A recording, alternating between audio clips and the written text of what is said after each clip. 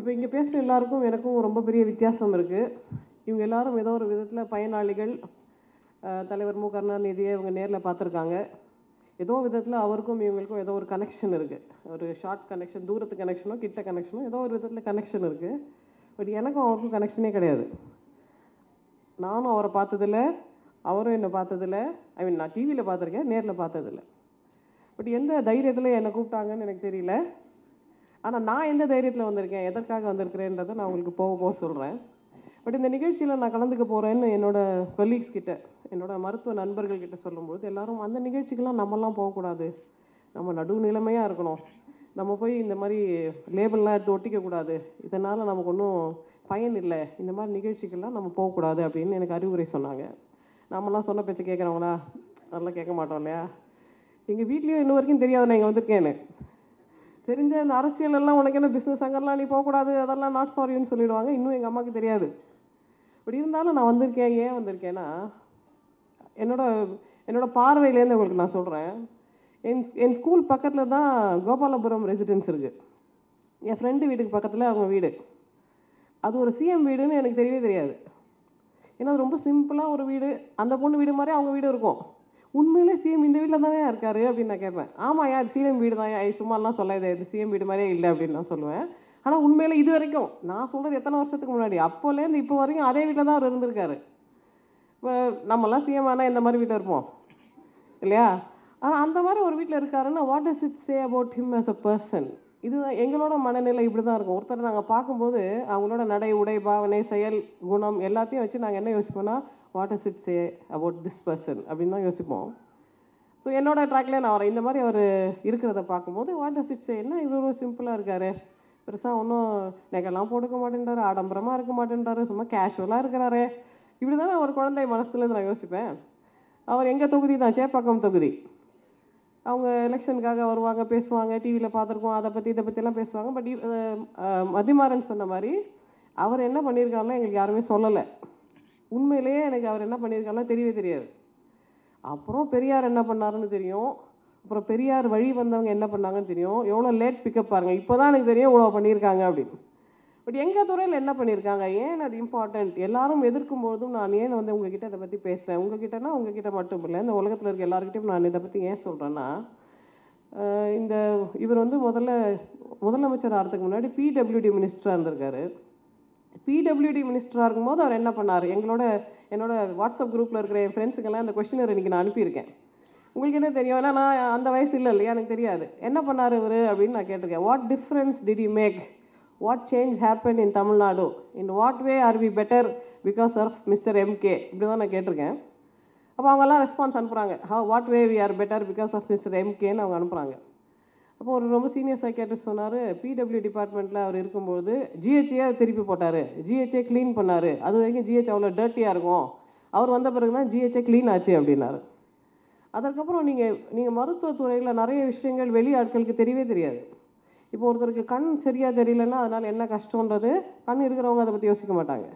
ஒருத்தர் காது கேட்கலன்னா அதனால் என்ன கஷ்டன்றது நல்லா காது கேட்குறவங்க யோசிக்க மாட்டாங்க. இப்போ நிறைய விஷயங்கள் சின்ன வயசுலேருந்து குழந்தைகளோட கண் பார்வையிலேருந்து, பெரியவங்களோட கண் பார்வையிலேருந்து, கிராமத்தில் இருக்கிறவங்களோட கண் பார்வையிலேருந்து அவர் அக்கறை செலுத்தியிருக்காரு. அதே மாதிரி காது கேளாதவர்கள், அந்த குழந்தைகளுக்கு சத்துணவில் முட்டை சேர்க்குறது, இதெல்லாம் வந்து நீங்கள் ஒரு யூஸ்வலாக ஒரு சீஃப் மினிஸ்டரை பற்றி என்ன சொல்லுவாங்கன்னா, பட்டத்து யானை வரும்பொழுது சில எறும்புகள் நசுங்க தானே செய்யும், இதெல்லாம் ஒரு மேட்டரா அப்படின்னு தானே சொல்லுவாங்க. இப்போ என்னோட கேள்வி என்னென்னா, நீ பட்டத்து யானை மேலே உட்காந்துட்டு இதெல்லாம் உங்கள் பார்வையில் எப்படி படுது, what makes you see this, இது எப்படி உங்கள் கண்ணில் பட்டுது, இந்த கஷ்டம் உங்களுக்கு எப்படி தெரியும், இது ஒரு துயரம், இது தீக்கணும்னு உங்களுக்கு எப்படி தெரியுது, இது உங்கள் கண்ணில் தெரிஞ்சிருக்கவே கூடாதாச்சே, நீங்கள் அவ்வளோ தூரத்தில் இருக்கிறீங்களே, ஒரு பெரிய கோட்டையில் இருக்கிறீங்களே, கோட்டையில் இருக்கிறவங்களுக்குலாம் அது கண்ணு தெரியாதே, உங்களுக்கு ஏன் தெரியுது அப்படின்னு தான் நான் யோசிக்கிறேன். என்னென்ன அவர் கண்ணில் தெரியுதுன்னு பாருங்கள். இத்தனை பேருக்கு நல வாரியங்கள் இருக்குது. என்னென்ன நல வாரியங்கள்னு இவங்க சொல்லிட்டாங்க. இந்த நல வாரியங்கள் நான் ரிப்பீட் பண்ணல. இத்தனை நல வாரியங்களை உருவாக்கியிருக்கார். மருத்துவ கல்வி படிக்கணும்னு நினைக்கிற மாணவர்களுக்கு முன்னெல்லாம் ரொம்ப கஷ்டம். என்ட்ரன்ஸ் எக்ஸாம் எழுதணும், அதுக்கு வேறு ஊரில் கோச்சிங் அண்டர்கோ பண்ணணும், ரொம்ப தூரம் போகணும். கிராமத்தில் இருக்க பசங்கள்லாம் தமிழ் மீடியமில் படிப்பாங்க, ஆனால் ஆங்கில வழி கல்விக்கு அவங்க மாறணும், டக்குன்னு மாறணும். ஒரு வருஷத்தில் ஒரு செமஸ்டரில் போட் அடிச்சிட்டாங்கன்னா அவங்களுக்கு பெரிய மன இறுக்கம் ஏற்படும். இதெல்லாம் புரிஞ்சுக்கிட்டு கிராமத்துலேருந்து வர மாணவர்களுக்கு தனி கோட்டா, கிராமத்தில் வேலை செய்கிற டாக்டருங்களுக்கு தனி கோட்டா, எல்லா ஊர்லேயும் மருத்துவக் கல்லூரி இருக்குது. பொதுவாக கொஞ்சம் கொஞ்சம் நியாயம் இருந்தால் தான், கொஞ்சம் ஞானம் இருந்தால் தான் உங்களுக்கு மருத்துவத்தோட முக்கியத்துவம் தெரியும். சாதாரண மனிதர்கள் ஆரோக்கியமாக இருக்கும்போது அவங்களுக்கு மருத்துவத்தை பற்றிலாம் பெருசாக தெரியாது. இப்போ என்ன ஆஸ்பத்திரிலாம் கட்டி என்ன வரப்போகுது அப்படின்னு சொல்லுவாங்க. பட் நீங்கள் உங்களுக்கு வந்து ஒரு தீர்க்க தரிசனம் இருந்தால், ஒரு அறிவியல் கண்ணோட்டம் இருந்தால், ஒரு மெய்ஞானம் இருந்தால் மட்டுமே இந்த சயின்ஸ் எவ்வளோ இம்பார்ட்டண்ட்டு, மெடிசன் எவ்வளோ இம்பார்ட்டண்ட்டுன்னு உங்களுக்கு தெரியும். இப்போ நிறைய பேர் சொல்லும்போது தலைவரோட எதிரிகள் என்ன சொல்லுவாங்கன்னா, 5வது படித்தவருக்கு என்ன பேச்சு அப்படின்னு நிறைய பேர் சொல்கிறத நான் கேட்டிருக்கேன். அப்போ நான் யோசிக்கிறேன், நீ பிஹெச்டி கூட படிச்சுக்கோ, நீ ஹார்வர்டில் கூட படிச்சுக்கோ, நீ என்ன கிழிச்ச, உன்னால் எங்களுக்கு என்ன ஆச்சு, உன்னால் எங்களுக்கு ஒன்றுமே ஆலையே. 5வது படித்தாரோ அது கூட படிக்கலையோ, அவரால் எங்களுக்கு என்னென்ன ஆச்சுன்னு எங்களால் லிஸ்ட்டு போட்டு சொல்ல முடியும். உன்னால் எங்களுக்கு எதுவுமே ஆலைல்ல, உனக்கு எதுக்கு இவ்வளோ ஜிஏஎன்டியூனா என்னென்னு உங்களுக்கு தெரியுமா? காண்டு. உங்களுக்கு இவ்வளோ காண்டு வருது, ஏன் நீங்கள் இவ்வளோ கோச்சிக்கிறீங்க, ஏன் இவ்வளோ மட்டும் தட்டுறீங்க, என்னவோ இவர் பண்ணிட்டாரு அதனால தான் உங்களுக்கு அவ்வளோ ஜிஏஎன்டியூ வருது. அவர் என்ன பண்ணிட்டாருன்னு நீங்கள் பார்த்தீங்கன்னா, அவர் வந்து யாருக்குமே கொடுக்கப்படாத உரிமைகளை திடுதிப்புன்னு ஒரு மனுஷன் வந்து ஒரு கட்சி வந்து அது வரைக்கும் ஒடுக்கப்பட்ட, முன்னேறவே முடியாது அப்படின்னு பின்னாடி தள்ளப்பட்ட மனிதர்களை டக் டக் டக் டக்குன்னு முன்ன கொண்டாந்தா பார்க்குறவங்களுக்கு எப்படி இருக்கும்? இந்த மனுஷன் எங்கேலேருந்து வந்து இதெல்லாம் பண்ணுறாரு, ஏன் இதெல்லாம் பண்ணுறாரு, இதெல்லாம் பண்ணாமல் இருந்தால் கூட நம்ம ஃப்ரெண்டாக்கி அவரை நம்ம ஃப்ரெண்டாக்கி வச்சுக்கலாமே தானே யோசிப்பாங்க. ஆனால் மற்றவங்களுக்கு ஃப்ரெண்டாக இருக்கிறது, பதவியில் இருக்கிறது, ஃப்ரெண்டாக இருக்கிறது, ஃப்ரெண்டு பிடிக்கிறது, இதிலெல்லாம் அவருக்கு ஒன்றும் பெரிய ஈடுபாடு இருக்கிறதா எனக்கு தெரியல. மக்களுக்கு என்ன நன்மை செய்யலாம், கடைக்கோடி மனிதனுக்கு என்ன நன்மை செய்யலாம், நம்ம இந்த பதவியில் இருக்கிறதுனால யாருக்கு என்ன லாபம் ஏற்படுத்தலாம்ன்ற மாதிரி பொதுநலத்தோடு நிறைய பேருக்கு நம்ம கண்ணில் பார்க்காத விஷயங்கள்லாம் அவர் கண்ணில் பார்த்துருக்காரு, மாற்றம் ஏற்படுத்தணும்னு அவர் நினச்சிருக்காரு. இதெல்லாம் தலைமை பண்புகள் நாங்கள் சொல்லுவோம். நிறைய சமயத்தில் நீங்கள் கேள்விப்பட்டிருப்பீங்க, பெண்களின் 4 குணங்கள் என்னன்னு கேட்டால் எல்லாம் டக் டக்குன்னு சொல்லுவாங்க. அச்சம், மடம், நாணம், பயிர்ப்பு அப்படின்னு எல்லாரும் பைஹாட்டாக சொல்லுவாங்க. ஆண்களுக்கும் அது மாதிரி 4 குணங்கள் இருக்குது. தன்மை, நிறை, ஓர்ப்பு, கடைப்பிடின்னு சொல்லுவோம். இந்த 4 குணங்கள் இருக்கிற ஆண்கள் தான் தலைமை பண்பு மிக்க ஆண்கள். அந்த மாதிரி ஆண்கள் எங்கே இருந்தாலும் பெண்களுக்கு அவங்கள ரொம்ப பிடிக்கும். இப்போ இந்த 4 குணங்கள் இருக்கிற ஆண்கள் நீங்கள் தமிழ்நாட்டில் ஊற்று பார்த்தீங்கன்னா நிறைய பேருக்கு இருந்திருக்கு. பட் இப்போ அண்மை காலத்தில் நம்ம பார்த்த ஆண் யாருன்னா தலைவர் கலைஞர்கள் அவர்களுக்கு பாருங்கள், இந்த டைட்டில் கூட எனக்கு சொல்ல வராது.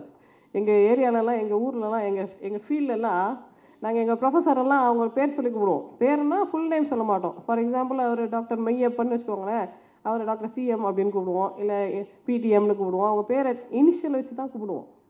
ஸோ அந்த மாதிரி இனிஷியல் வச்சு கூப்பிட்டு பழகிறவங்களுக்கு என்னை வந்து இந்த நிகழ்ச்சியில் கூப்பிட்ருக்காங்க, எந்த தைரியத்தில் கூப்பிட்ருக்காங்க. நான் மேடம் கேட்டேன், என்ன கூப்பிட்ருக்கீங்களே, நான் பாட்டு ஏதாவது சொல்லிட்டேன்னா அவங்க கேட்டாங்க, நீங்கள் எதாவது கிரிட்டிக்கலாக பேசுவீங்களா அப்படின்னு. பேசினாலும் பேசுவேன் மேடம் அப்படின்னு. பட் ஸ்டில் என்னை தயார் பண்ணலை.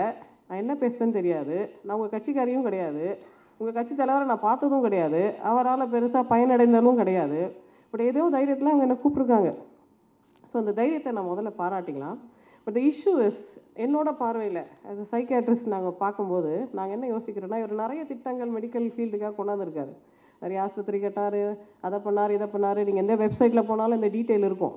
அப்போ இதை பற்றி என் ஃப்ரெண்ட்ஸ் கிட்ட நான் பேசும்போது, இதெல்லாம் அவராக பண்ணார், யாராவது அட்மினிஸ்ட்ரேட்டிவ் ஆஃபீஸர் பண்ணியிருப்பாங்க, பியூரோக்ராட்ஸ் பண்ணியிருப்பாங்க, கடைசியில் கையெழுத்து போட்டதெல்லாம் ஒரு பெரிய மேட்டரா நீ சொல்வியா ஷாலினி அப்படின்னு அவங்க கேட்டாங்க. அப்போ நான் சொன்னேன், எல்லாம் அவங்கெல்லாம் பண்ணாங்க, சரி அதுக்கு ஏன் அந்த பேர் வச்சாங்க? மூவாலூர் ராமாமிர்தம் அம்மையார் திருமண உதவி திட்டம் பேர் ஏன் வைக்கணும் இல்லையா? வேறு ஏதாவது பேர் வச்சுருந்துருக்கலாம்ல. ஏன் முத்துலட்சுமி ரெட்டின்னு பேர் வைக்கணும்? வேறு பேர் வச்சுருந்துருக்கலாம்ல. அன்னை சத்யான்ற பேரில் ஒரு திட்டம் இருக்கேன், ஏன் அந்த பேரில் வச்சாங்க? வேறு பேரில் வச்சுருக்கலாமே. அப்போ இதுலேருந்து what is it say about him as a person? Moovalur Ramamirtham அம்மையார்னு ஒரு லேடி இருக்கிறது எனக்கு தெரியாது. பட் இந்த திட்டத்தை நான் கேள்விப்படும் போது, அப்படி ஒரு லேடி இருந்திருக்காங்க, அவங்க என்ன பண்ணாங்க, அவங்க திராவிடத்தில் இப்படி இருந்திருக்காங்க, பெண் சுதந்திரத்துக்காக அப்படி போராடி இருக்காங்க, இந்த பர்டிகுலர் இனத்தில் இருந்த பெண்களுக்கு உண்டான இழுக்கையை அவங்க அடிச்சிருக்கிறாங்கன்னு என்ன மாதிரி ஒரு ஜூனியருக்கு புரிய வைக்கிறதுக்கு முன்னாடியே யோசித்து அந்த பேரை அவர் வைக்கிறாரு. அதுக்கு முன்னாடி நான் ரொம்ப சின்ன குழந்தையா இருக்கும்போது பஸ்ஸுலெல்லாம் பேர் போவோம். தந்தை பெரியார் போக்குவரத்து கழகம், அப்புறம் தோழர் ஜீவா போக்குவரத்து கழகம்லாம் இருக்கும். ஏன் யாருப்பா இந்த பேர்லாம் வைக்கிறது, இப்படிலாம் ஃபன்னியாக பேர் வச்சுருக்காங்களே. நாங்கள் குழந்தைங்களா இருக்கும்போது கொஞ்சம் பெருசானவனா நாங்கள் யோசிச்சோம், இப்படிலாம் தலைவர்கள் இருந்திருக்கிறாங்களா, இந்த ஊரில் இந்த தலைவரா, அந்த ஊரில் அந்த தலைவரா, அந்த தலைவர் பேரில் தான் போக்குவரத்து கழகம் வச்சுருக்கிறாங்களா அப்படின்னு. எங்களை மாதிரி சின்ன பசங்களேருந்து அப்படி டெவலப் ஆகிறவங்களுக்கு அதெல்லாம் வந்து ரியல் லைஃப்பில் மற்றவங்களை பற்றி தெரிஞ்சுக்கிறதுக்கு உண்டான ஒரு பாடமாக இருந்தது. ஸோ இப்படி பல விதங்களில் யாருக்கும் தெரியாத, யாரும் பார்க்காத, எல்லாரும் அசட்டையாக இருக்கிற விஷயங்களை ஒரு நுணுக்கமான அறிவியல் பார்வையோட, ஒரு பகுத்தறிவு பார்வை மட்டும் இல்லாமல் ஒரு மனிதாபிமான பார்வையோடு பார்த்து எல்லாருக்கும் எப்படி எப்படியெல்லாம் இன்னலில் போக்கலாம், எப்படியெல்லாம் துயரை தீர்க்கலாம்னு யோசிச்சிருக்காரு இல்லையா. இதில் தான் எனக்கு ஒரு பெரிய மனசு கஷ்டம் என்னென்னா, போயும் கலைஞராக கூப்பிடுவீங்க அவரை. கலைஞர்னா வீணை கலைஞர் இல்லையா, சும்மா சினிமா கலைஞர். என்ன கலைஞர்ன்றது அவ்வளோ ஒன்றும் பெரிய டைட்டில் இல்லையே. நான் கனிமொழி மேடம் கூட கேட்டேன், என்ன மேடம் இதே டைட்டில் வச்சுட்டு இருக்கீங்களே, இவ்வளோ பெரிய மனுஷனுக்கு வெறும்னே கலைஞர்னு நீங்கள் சொல்கிறது எனக்கு அவ்வளோ ஒன்றும் கரெக்டாக படலை. 60 வருஷத்துக்கு முன்னாடி 70 வருஷம் முன்னாடி யாரோ கொடுத்த டைட்டில் இன்னும் நீங்கள் கண்டினியூ பண்ணுறது எனக்கு ஒன்றும் கரெக்டாக படலை. ஏன் எனக்கு கரெக்டாக படலை? அவங்களுக்கு முன்னே சொன்னேன் இல்லையா, இவர் செய்த அத்தனை வேலைகளையும் அத்தனை காரியங்களையும் வெளியிலேருந்து வந்த நான் வந்து பார்க்குறேன். யூஸ்வலி மருந்துகளை பரிசோதனை பண்ணும்போது, மருந்துகளை பரிசோதனை பண்ணுறதுக்குன்னு ஒரு மெத்தட் இருக்குது. அதுக்கு பேர் டபுள் பிளைண்ட் ரேண்டமைஸ் கண்ட்ரோல் ட்ரையல்னு சொல்லுவோம். அதான் மருந்து சாப்பிட்றவங்களுக்கு அது என்ன மருந்துன்னு தெரியாது, மருந்தை கொடுக்குறவங்களுக்கு அது என்ன மருந்துன்னு தெரியாது. வெளியில் இருக்க ஒரு டெஸ்டர் வந்து அவங்க டெஸ்ட் பண்ணி இந்த மருந்து வேலை செய்யுதா இல்லையா அப்படின்னு கண்டுபிடிப்பாங்க. அப்போ தான் நம்ம நம்பிக்கையின் பேரில் இல்லாமல் உண்மையிலே அந்த மருந்தோட வீரியத்தினால அந்த மருந்து ஜெயிச்சதா நம்ம நிரூபிக்க முடியும்.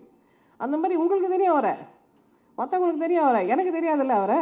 நான் வந்து பார்த்து சொல்கிறேன் என்னென்ன பண்ணியிருக்காருன்னு பார்க்கும்போது, இத்தனை விதமான நல வாரியங்கள், இத்தனை விதமான பெண்களுக்கு உண்டான முன்னேற்றத்துக்கு உண்டான திட்டங்கள், இத்தனை விதமான மருத்துவ வசதிகள். நீங்கள் நார்த் இந்தியாவுக்கு போய் பார்த்துட்டு வந்தீங்கன்னா தெரியும், சவுத் இந்தியான்றது வந்து கிட்டத்தட்ட ஒரு டெவலப்டு நேஷன் தான். அது அமிர்த்யா சென் மாதிரி ஆட்கள் அவங்களோட புத்தகங்கள் எழுதியிருக்காங்க. தமிழ்நாடுன்றது வெஸ்டர்ன் கண்ட்ரி. இந்தியாவில் இருக்கிற மாதிரி நம்ம ஸ்டாட்டிஸ்டிக்ஸ் இல்லை. இங்கே இருக்கிற அது என்ன சொல்லணும், குழந்தைகளோட உயிருக்கு இருக்கிற ரேட்டிங்னு இருக்கும் இல்லையா, இன்ஃபென்ட் மார்ட்டாலிட்டி ரேட்டுன்னு சொல்லுவோம். இளம் சிறார்களோட இறப்பு விகிதம் நம்ம ஊரில் ரொம்ப ரொம்ப குறைவு. எந்த ஊர் மாதிரினா வெளிநாடு மாதிரி. நீங்கள் பக்கத்தில் உத்தரப்பிரதேசம்லாம் போய் பார்த்தீங்கன்னு வச்சுக்கோங்களேன், அவங்கெல்லாம் வந்து இன்னும் பின்தங்கிய நாடாக தான் இருக்கிறாங்க. ஆனால் இந்தியாவுக்குள்ளே ஒரு முன்னேறிய நாடு மாதிரி நம்ம இருக்கிறோன்னா அதுக்கு காரணம் இந்த மாதிரி திட்டங்கள் தான். இந்த திட்டங்களை ஏற்படுத்திய தலைவர் தான். இந்த தலைவரை நீங்கள் இன்னும் கலைஞர்னு கூப்பிட்டீங்கன்னா எங்களை மாதிரி வெளியாளுங்களுக்கு கோவம் வருமா வராதா? ஸோ நான் என்ன யோசிக்கிறேன்னா, இவரை பற்றி நான் என்ன கவனிக்கிறேன், what to I C in this person as an out சைடர்னா, நிறைய கம்பேஷன், நிறைய எம்பத்தி. கஷ்டப்படுறவங்களை பார்த்தோன்னா அவங்களுக்காக அவர் இறங்குறது, ஃபீல் பண்ணுறது, மாற்றம் உருவாக்க ட்ரை பண்ணுறது, ஒரு லீடர்ஷிப் ரோலில் இருந்து நான் என்ன பெஸ்ட்டு செய்யலாம் அவங்களுக்கு, இவங்களுக்கு நான் என்னென்னலாம் செய்தால் அவங்க சிரிப்பாங்க, எவ்வளோ சந்தோஷமாக இருப்பாங்கன்ற மாதிரி இவ்வளோ பேரும் அதுக்கு உண்டான அத்தாட்சிகள் சொல்லியிருக்கிறாங்க. டேரெக்டாக அவங்களோட பர்சனல் இன்ட்ராக்ஷன் சொல்லியிருக்கிறாங்கன்றப்போ, இவ்வளவு நல்லது செய்த கம்பேஷனேட்டாக இருந்த ஒரு மனிதருக்கு நம்ம என்ன பட்டம் கொடுக்கலாம்? எனக்கு தோணுது என்னென்னா, அவரோட டிஃபைனிங் குவாலிட்டி, அவரோட யூனிக் பாயிண்ட் என்னென்னா அவரோட கம்பேஷன், அவரோட அன்பு, அவரோட பற்று, அவர் மக்களிடம் பழகும் விதம். அப்போ அந்த மாதிரி கம்பேஷனேட்டாக இருக்கும் ஒரு ஆளுக்கு தமிழில் என்ன பட்டம் கொடுக்கலான்னா, பேரருளாளன் தானே பட்டம் கொடுக்கணும். பேரருளாளர் கலைஞர் மு. கருணாநிதியின் புகழ் ஓங்குகன்னு சொல்லி உங்ககிட்ட இருந்து விடைபெறுகிறேன். நன்றி, வணக்கம்.